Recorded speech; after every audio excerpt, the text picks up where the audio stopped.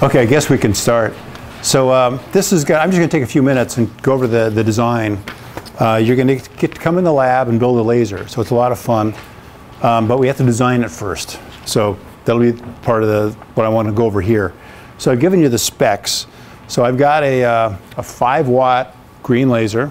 Actually goes up to 15 watts, but we're going to go up to 5 watts. Last year it didn't work, this year it does, so we're going to make it work. Your goal is to make a 1-watt output power Ti-Sapphire laser. So I've got all the parts, I've got a lot of parts, but I want you to first design it based on what you understand, your first principles. Then you'll come and show me your design, and I'll laugh and throw it back at you, and then we'll fix it, and then you'll come back. And when you've got a design we all like, then you go up in the lab and build it. So you design it, then you go and you build it. And be done in a group, so you'll go up there. It takes typically, my experience is about 2 hours, maybe 3 hours to get the whole thing from start to finish. There'll be a pile of mirrors, you got to assemble them, put them together. Critical issues are what are the dimensions, where do you put things, all that kind of stuff. So you need your design has to specify all the curvatures, the dimensions, and all that kind of stuff, so you can quickly put it together. And then it turns into just a lot of just alignment. And the basic issue is you've got this laser, you've got a cavity which has a laser beam in it, and that beam is got some axis. Then you've got a pump beam where you're pumping, and then your gain, it might be like this. And so you've got to get your gain and your pump co-located, co-aligned right on top of each other. That's why aligning takes so long. You just tweak a mirror, adjust it, and you're moving things around. So that's what you'll discover. Just a lot of playing around with alignment. But it'll work, and once it works, it's a lot of fun. So I want to kind of step you through the process. So it's Ti-Sapphire. It'll be a broadly tunable system. It's kind of near infrared. You can see it for the most part. It's kind of a dull red. I've got a handful of mirrors here. We don't care what kind of cavity you make, although I think you're all going to descend to the same thing. But so you can make a ring laser if you want, or a standing wave laser, or a bow tie, or I don't care what you want to do. Come up with a design. I'll look at each one and I'll point out the pros and cons of each and why we want to do some stuff. There's a couple things we want to get out of this laser design. One is I want to tune it, so you need one arm which is collimated. So we're going to put what's called a birefringent filter in the laser, and that's just literally a piece of quartz, perfectly flat. You put it at Brewster's angle, and depending on the rotation, it'll transmit one wavelength better than another, so it tunes the laser. That needs a collimated beam to operate, nothing else. So as long as you have a collimated beam, we can just drop this in, nothing changes and it tunes. But I need a collimated beam. So what you can't do is make a laser cavity which is a simple thing like this. This cavity will not work, because that does not have a collimated arm. So a collimated arm is going to require something of the form, like this, or various forms like that. So you've got to have a collimated arm for the tuning. So that's one requirement. Let's just go over some of the issues now. So how do you go about designing a laser? So all the formulas and stuff. You got to kind of put it together. And so the key thing to remember is that, I'll do it here. We're going to put some gain here. And so what do you want in that gain? You want a very high intensity. You want to saturate the gain. So that's why you put a focus in the cavity to concentrate that light down and get a real high intensity. And so you're going to concentrate, your design is going to focus around that spot and how much intensity you need and how can you saturate it. Now, how do you start? So you need a starting point.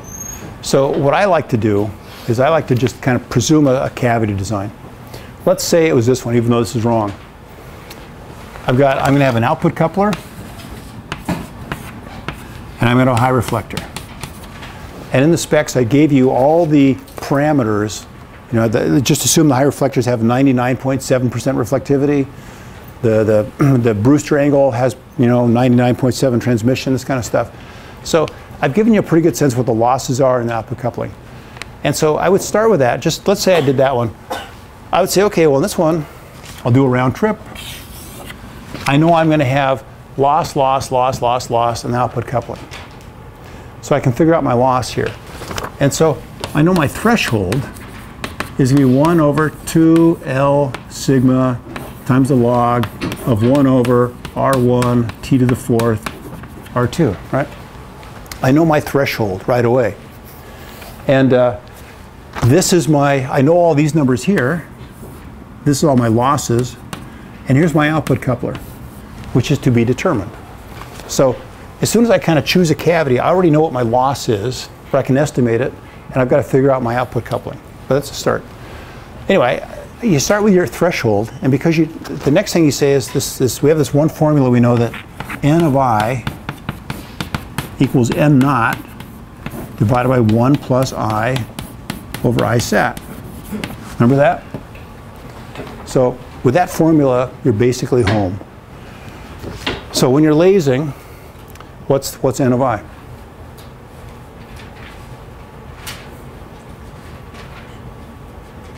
If I'm lasing, could you tell me what's the inversion when I'm lasing?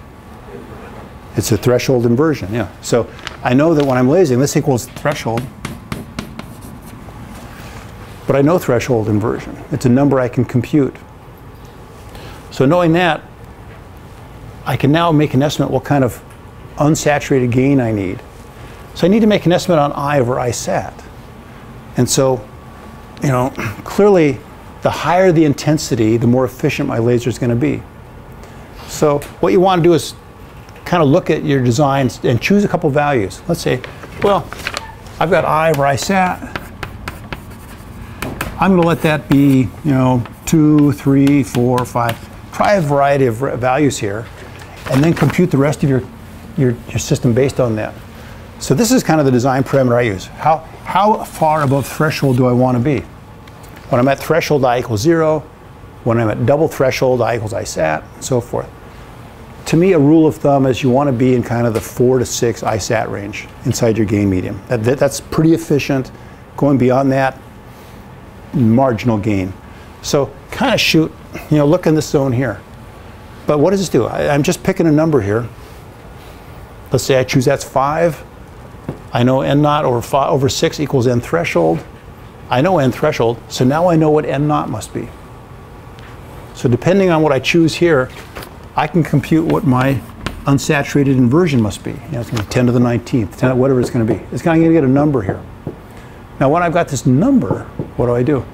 Well, I know that inside this gain medium, let's look at that rod. I've got this little zone here, which I'm pumping.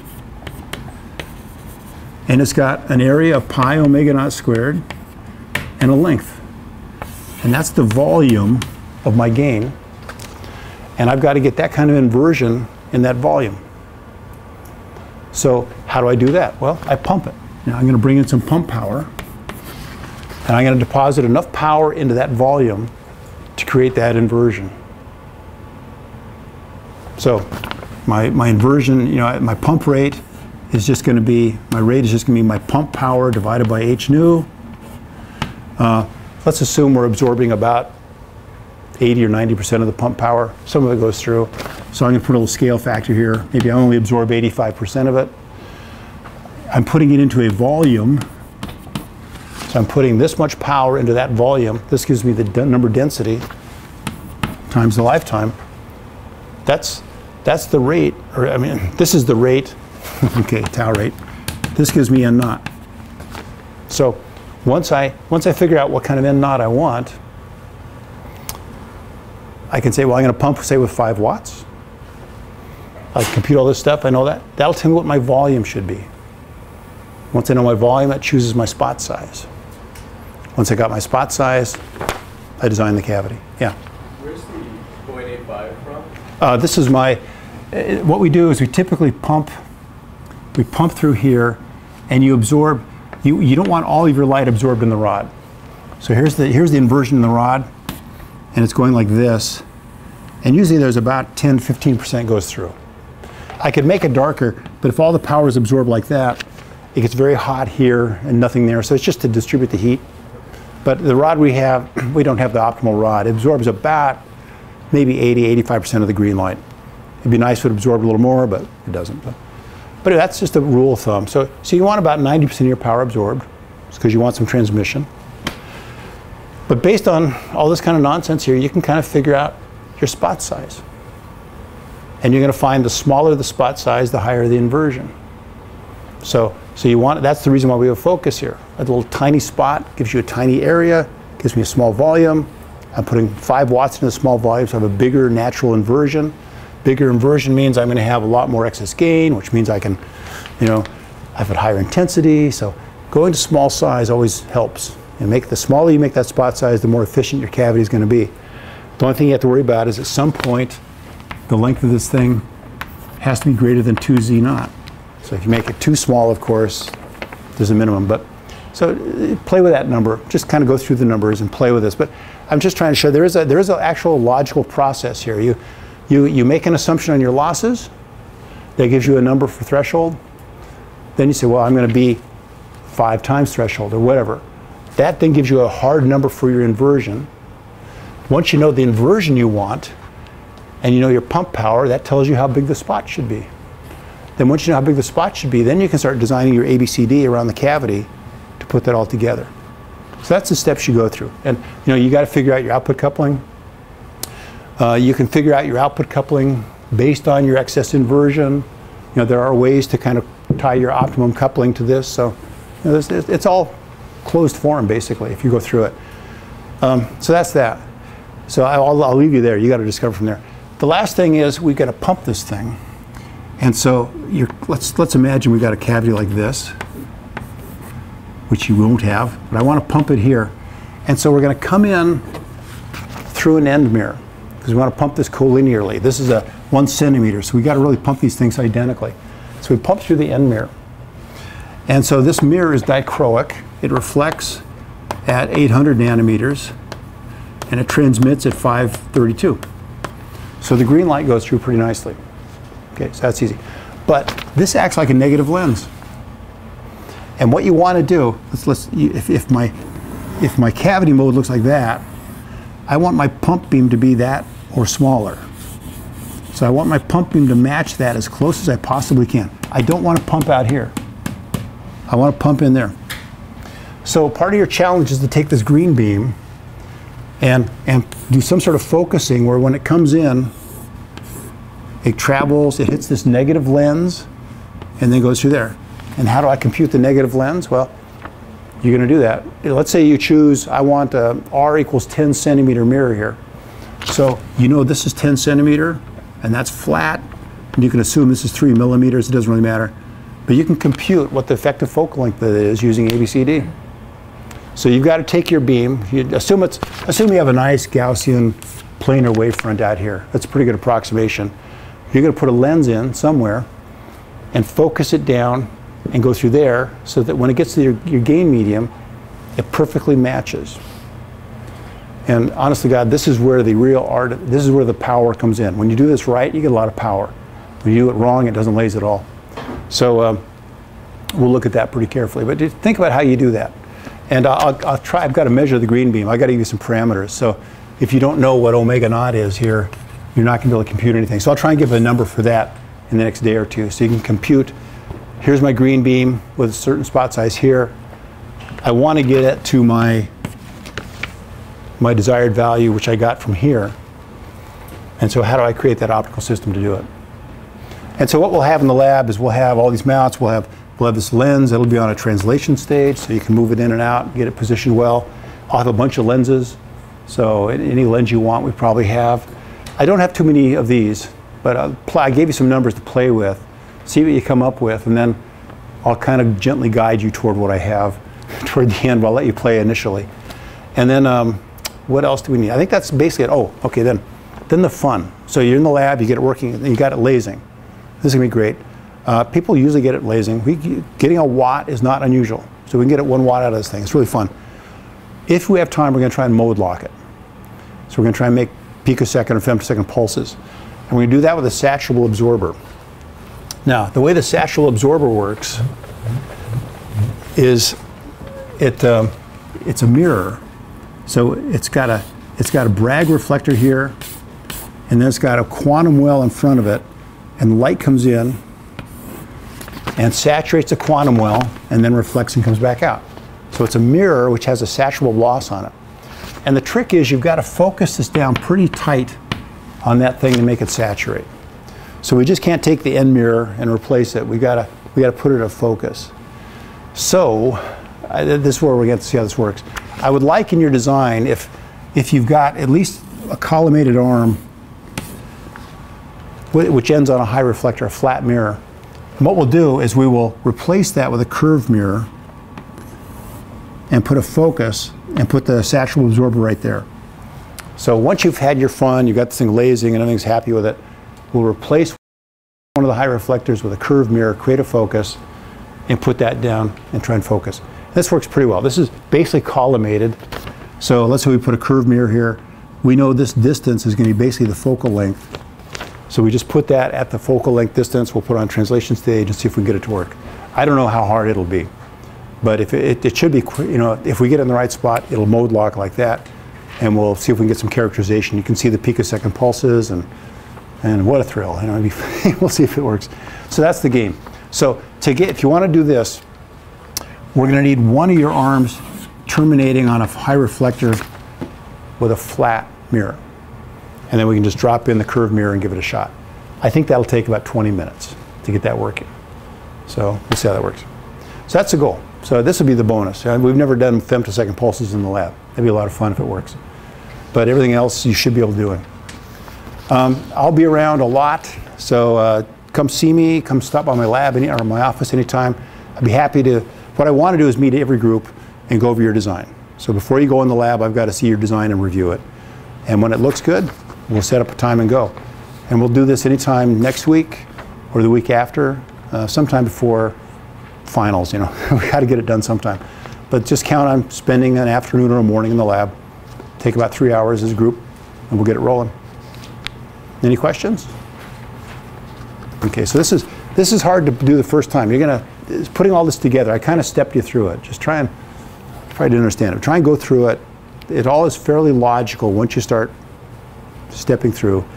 Everything is closed form, so you can come up with a hard number. You're not making any estimates on this. You can say, okay, I want my ISAT to be 4 times 4 ISATs, and it'll come up with a number. You can compute the optimum coupling. You can compute the spot size and everything. So all this thing should be computable. If you can't get there, come see me and I'll carry it from there. All right? Okay. This ought to be fun. And ask questions anytime. All right. Thanks, Dave.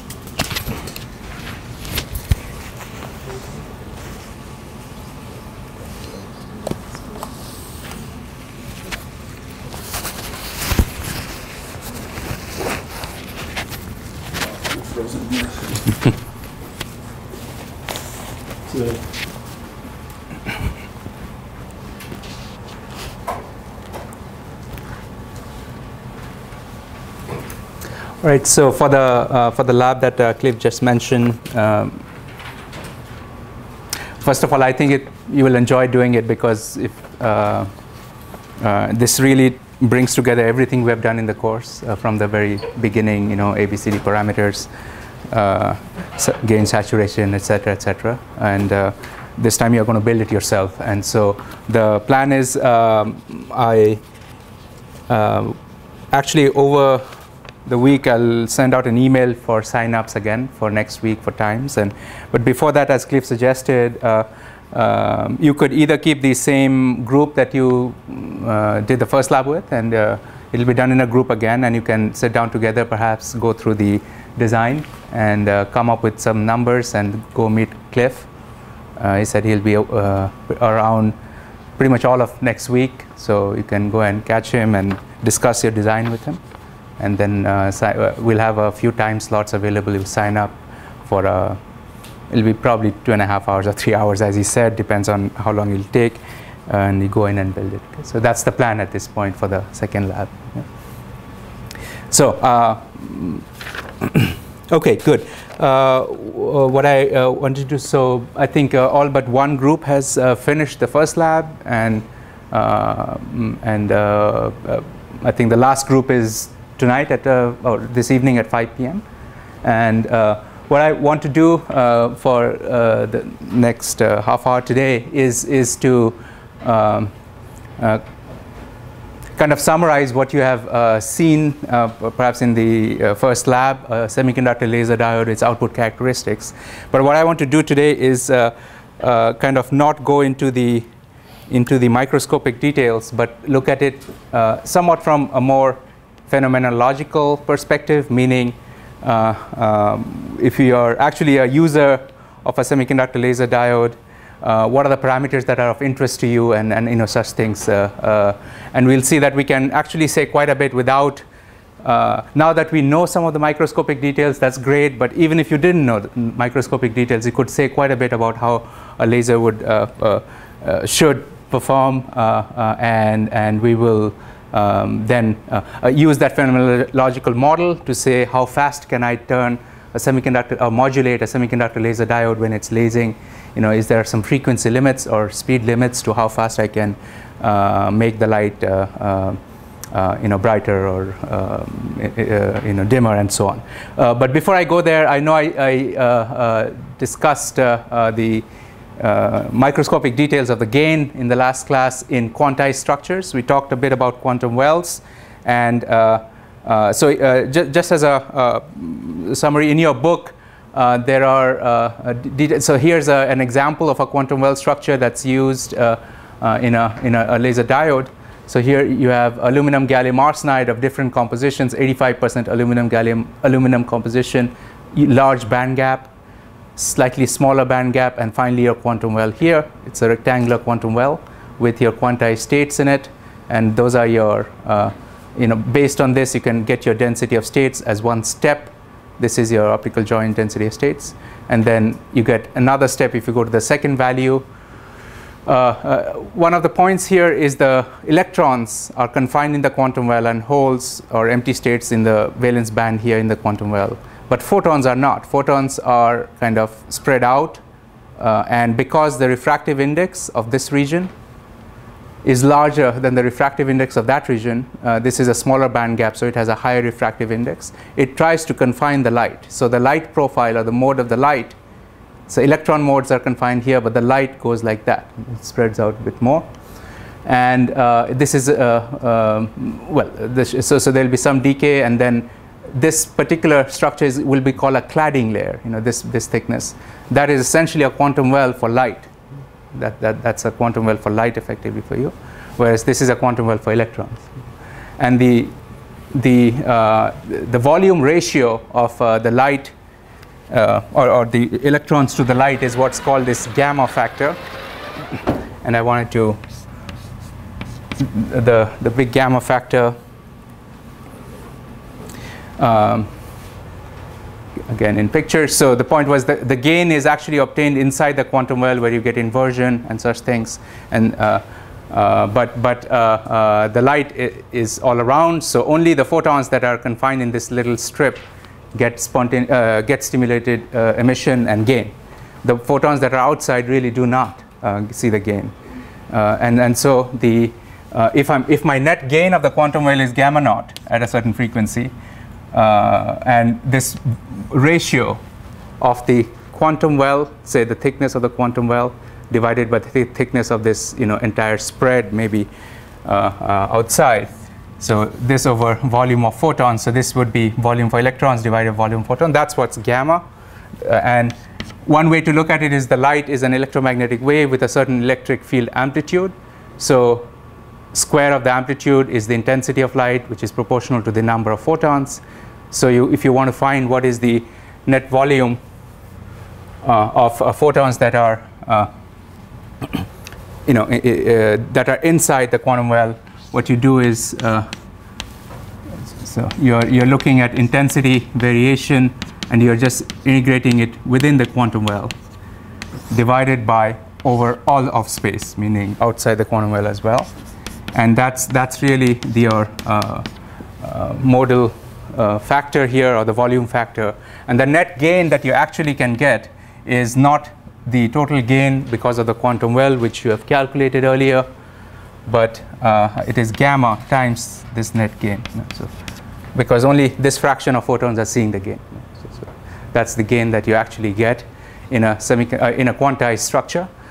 And so that was a bit of a trade-off I was mentioning earlier. So using quantum wells or quantum wires or such things, you can really increase the gain in that volume, but the volume is small. So the net gain you have to play such that when you're losing the net volume, but you are getting, this you can increase, but this you're losing, so there's a trade-off between the two. So that's something I wanted to point out.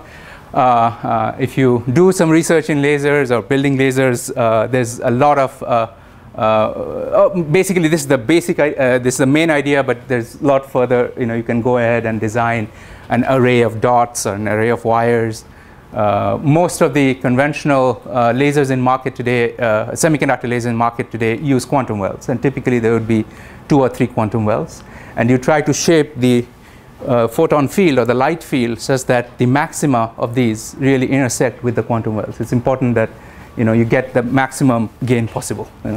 So does that make sense? I mean, you want it to be so if your quantum well was sitting somewhere in the tail of the light field, that's not good. So you want it to be at the middle where the intensity is the maximum and the most number of photons are seeing that gain. So, yeah. Okay, so and I mentioned earlier quite a few different structures. Nowadays one can grow these materials with extreme precision down to lattice constants, monolayer thicknesses, and that's again that's played in making many of these laser devices. So techniques of epitaxy, like molecular beam epitaxy, or chemical vapor deposition, they are used to grow these materials. I think here's an example of some of the structures that we are looking at in our lab, where we control 2 or 3 monolayers of quantum well thicknesses to design the quantized states and so on to get gain and LED and hopefully lasing in ultra short, very short wavelength lasers. Okay, so I'll actually, what I'll do next is talk about something that you saw in your lab, and those who haven't, we're going to see it this evening. So essentially, if you make a plot, this is your problem 1 of your lab work. If you make a plot of the output power of a semiconductor laser as a function of the injected current, so we are going to see, or what you have seen if you have already plotted is as I inject current into the semiconductor laser diode. So here's in pictorially the semiconductor laser diode, which has some quantum wells in the middle, and you have your P region, N region contacts, and you're injecting a certain amount of current by using a battery. Right, so the current flows in there, and what's coming out is the output power of the laser with a certain mode shape and all that. So we are looking at this output power, or P out, in milliwatts. Does anyone remember how much milliwatts were you getting in this laser in the lab? Those who were in the lab, that is, yeah. So this was a few milliwatts, like 3 milliwatts or something like that when you're injecting about I forget, 20 milliamps of current or something like that, right? So, and below that you could see all the cavity modes before it started getting into the lasing, mode.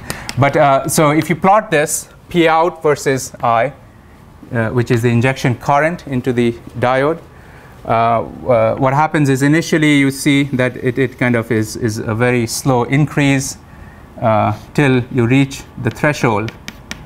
And then the increase is very sharp. So the output power is sharp. And the other very characteristic thing is till you reach this threshold, it's actually not lasing, it's a spontaneous emission. It's in a LED mode, light emitting diode mode. So it's not yet lasing. You have cavity modes, and you see all the FSR picture in there. But once it starts lasing, you see there's a huge amount of narrowing of the spectrum, and it kind of get to one mode, and the output power increases here. So physically what happens, and we're going to kind of build a very phenomenological model around it today in the remaining time. So till here you have spontaneous emission, and for currents larger than the threshold current you still have spontaneous emission. Spontaneous emission is always the background or the noise in a laser. You still have spontaneous emission, but what happens really is the spontaneous emission, amount of spontaneous emission output power really clamps here. It doesn't increase anymore. It just clamps at this point. It doesn't increase anymore. So that would be your P spontaneous, if you might.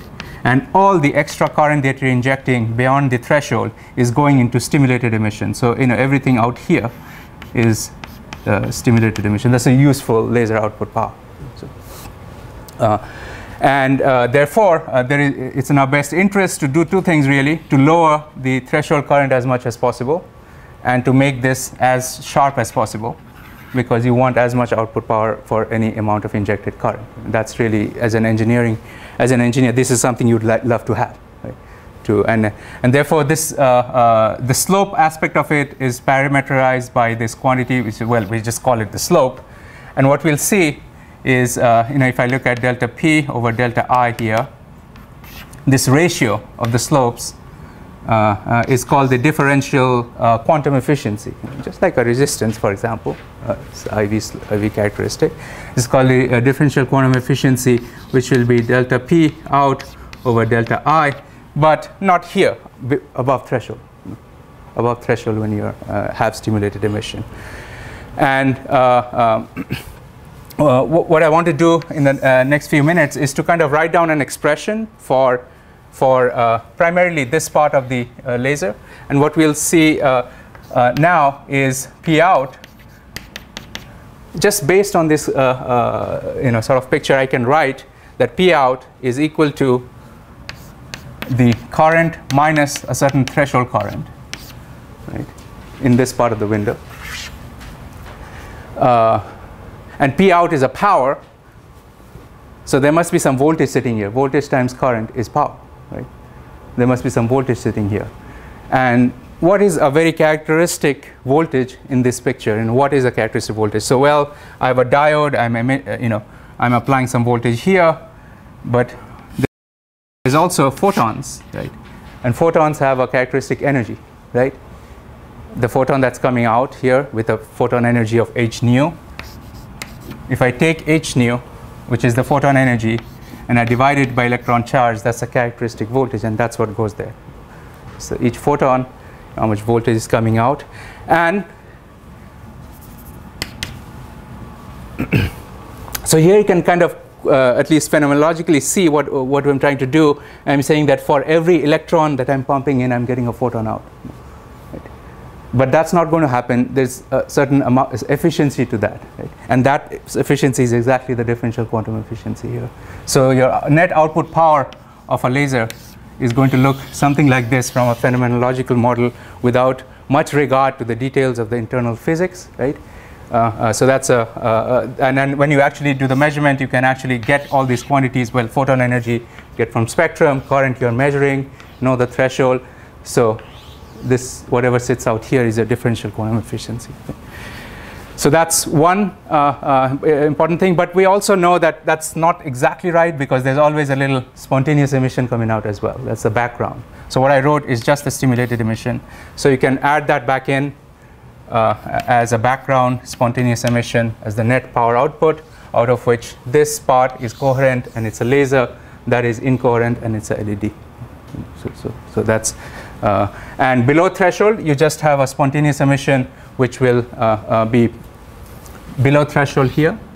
I get just a spontaneous emission. But here, the spontaneous emission is actually proportional to the current. Once you go above threshold, it's not proportional anymore. It clamps and it's a constant.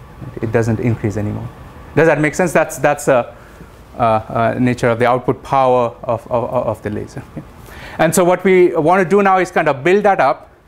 And once we are able to write down some more microscopic details of it, we'll see that what we'll be interested in is what I want to do in a semiconductor laser diode, which is used for communication systems to design, data rate transfer, high-speed data rate transfer.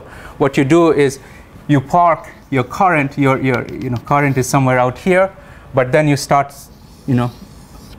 feeding in a current which is not a constant. It's above threshold, but the current is some DC value plus some I1 e to the power j omega t. So it's an AC current now, not a DC current, but an AC current. You can start modulating the current, input current, at a certain frequency. And as I swing the current, the output power is going to swing as well. Right? The amount of light that's going to come out is going to swing because you're sitting at that point, and we'll see that the output power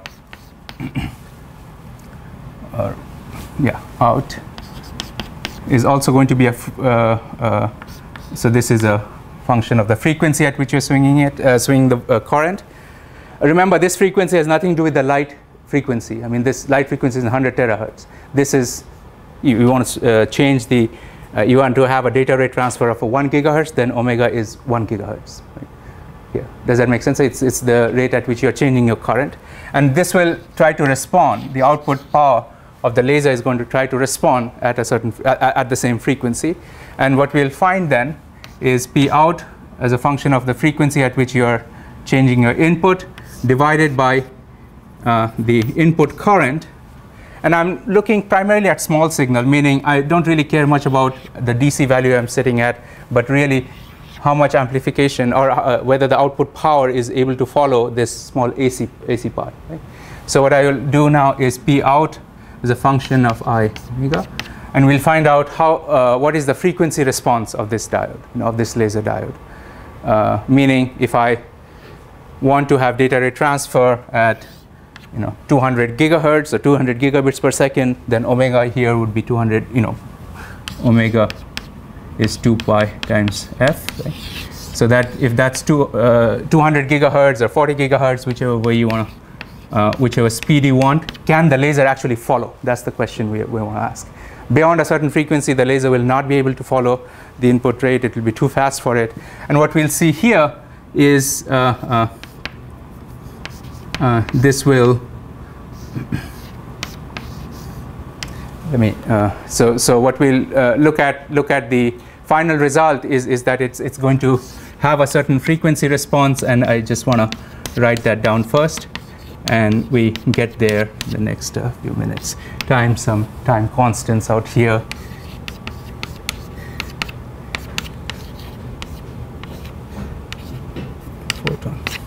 So we are going to look at that part right now.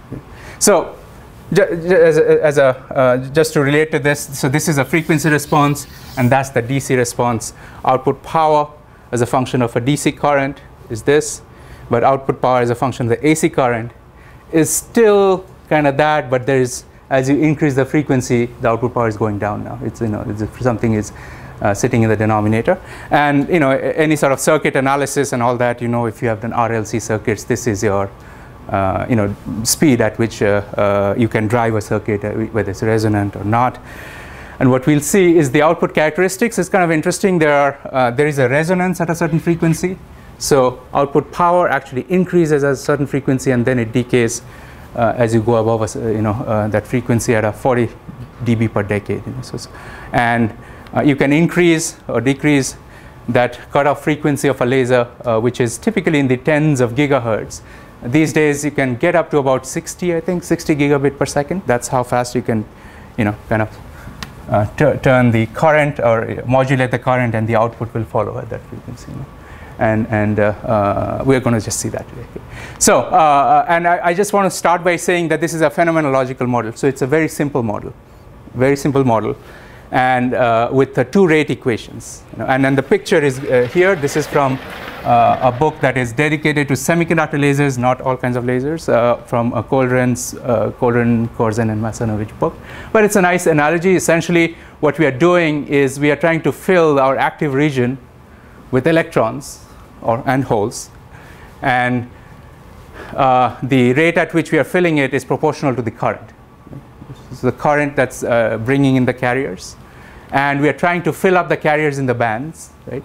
But we know that there is a certain threshold criteria for lasing. Right? You have to fill it up to a certain level. If you go above that level, you're going to laser. If you're below that, you'll only have spontaneous emission. Right? So that's the picture that we inject carriers, but some of them I lose to photons, but as spontaneous emission. Some of them, perhaps there are defects in the material or other losses.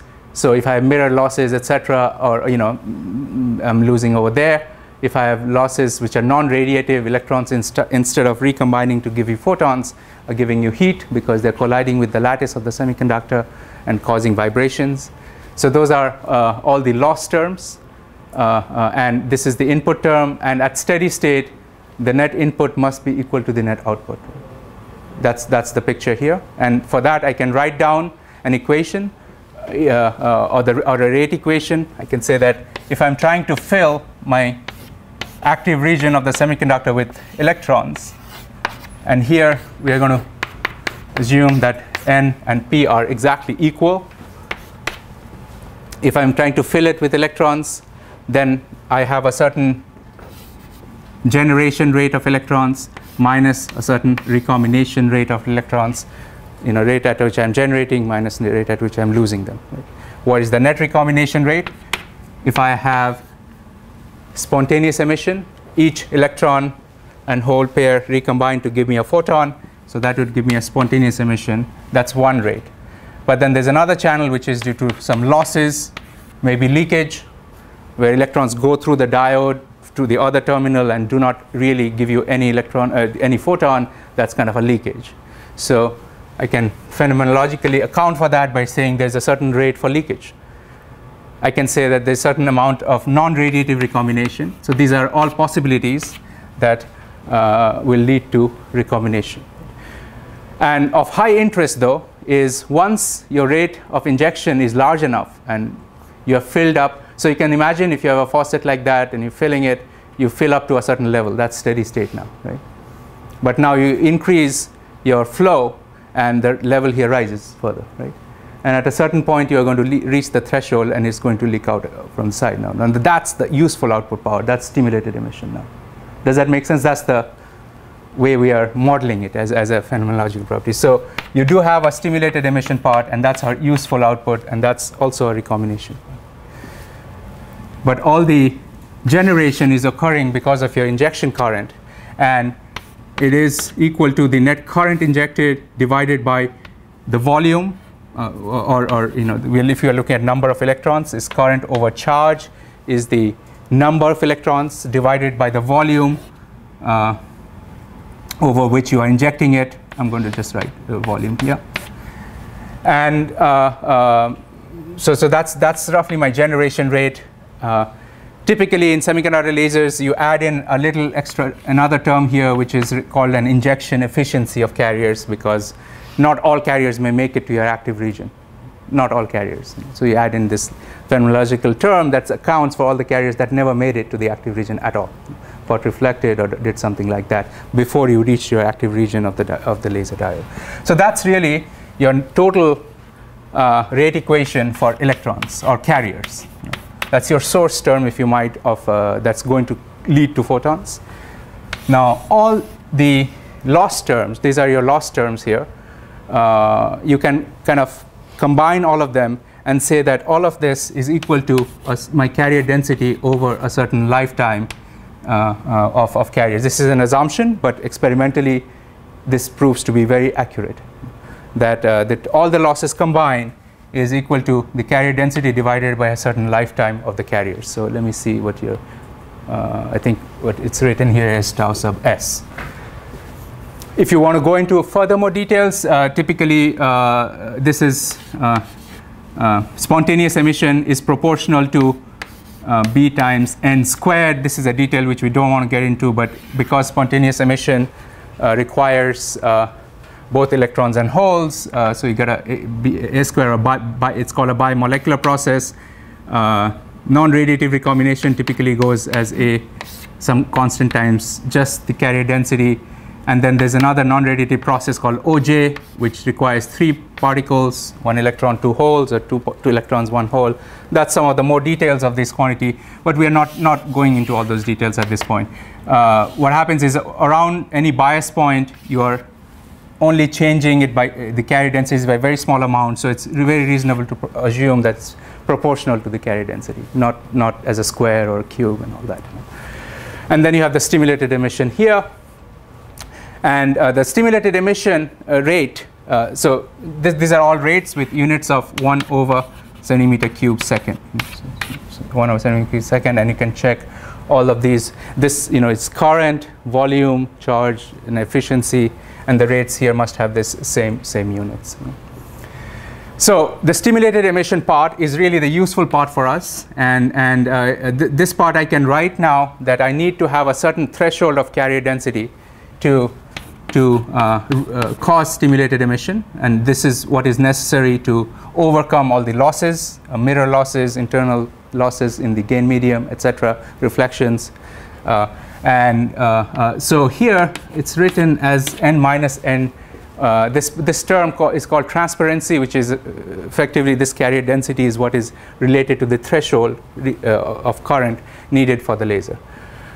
Now, and at this point, I'm going to, in your book also, I mean, the way it's written is you just put in a constant in front and say that I can delve into the microscopic details and figure out what is this constant based on the gain of the medium and all that sort of thing. At this point, we're not going to get into the details there.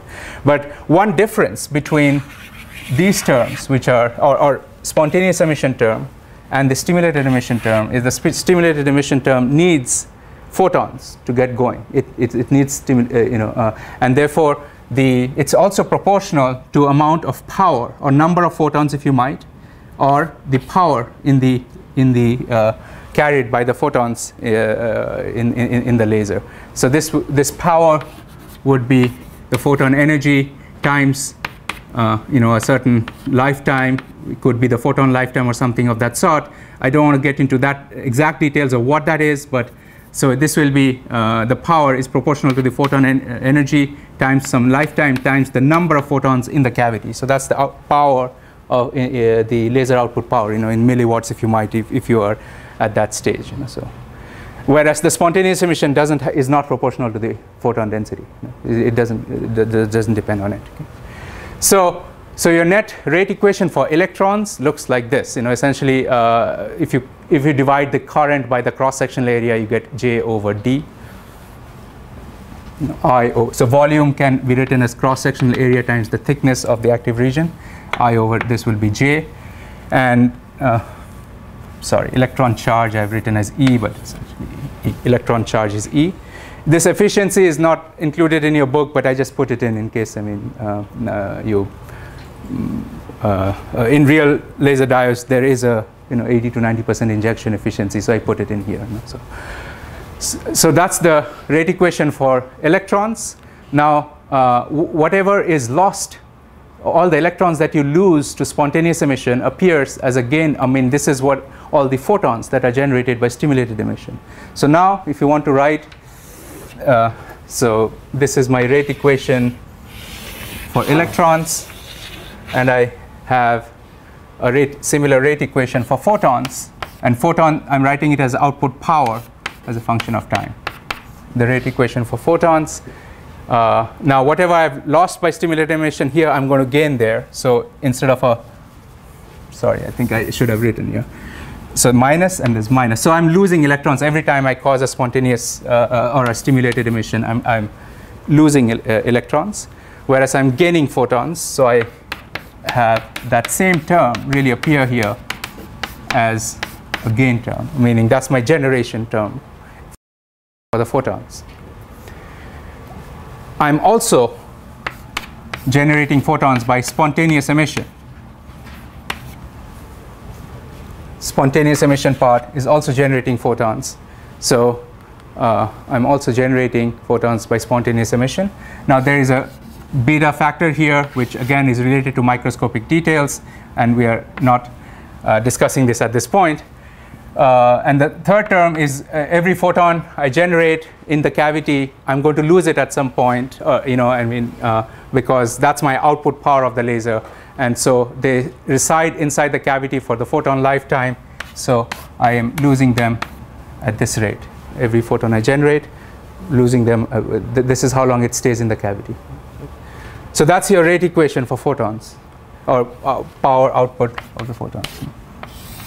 Again, you see this is a phenomenological model, and all the details of your gain spectrum, gamma naught of nu, and all that are buried inside this term here. They're all buried inside there. And then they appear as some numbers.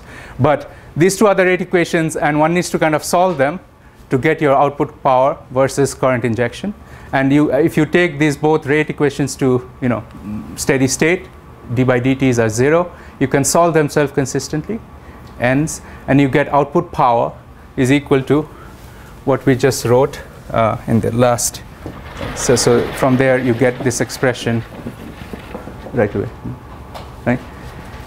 And then you say that now instead of a DC current, I'm going to use an AC current. So you say my J is J naught, which is DC, plus a certain oscillatory current, e to the power j omega t, with this delta. And as a result, the output power, the electron density, all of them are going to oscillate with that time. So you feed them into this equation, into these two rate equations, J naught plus e to the power j omega t times that. And what you get is output power divided by the input current is going to look like this now. So here's your photon energy, differential quantum efficiency, and here's your decay products. Does that make sense? I mean, this is from a purely phenomenological model, and what you recover from it right away is what is the frequency response of output power of a laser to the input current of the laser. And this resonance frequency, or the resonant frequency, will be related to the photon lifetime. Omega squared would be proportional to photon lifetime, and the spontaneous emission lifetime, and the output power. Now, this is what you get by solving it. I'm not doing it in the class, but it's a few lines of, and it's done in your book, so please read through that.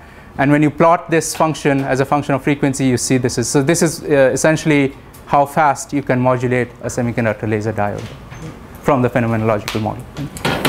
Now, so okay, what we'll do is we can stop here today, and we don't have class the rest of the week, Thanksgiving break, and I have 2 office hours today, one from 11:30 till 12:30, and another from 6 to 7, I think so. And both are in Phillips 228B. And assignments are due, I think some of you asked, where do you turn them in? So please keep them in the mailbox right outside Phillips 426. And there's a mailbox, so you can keep them there. And okay, so essentially this kind of completes what we discussed today, completes this chapter 11 in the book, about semiconductor lasers. And I will actually email out what's the plan for the next, I think we have 3 more classes after the break.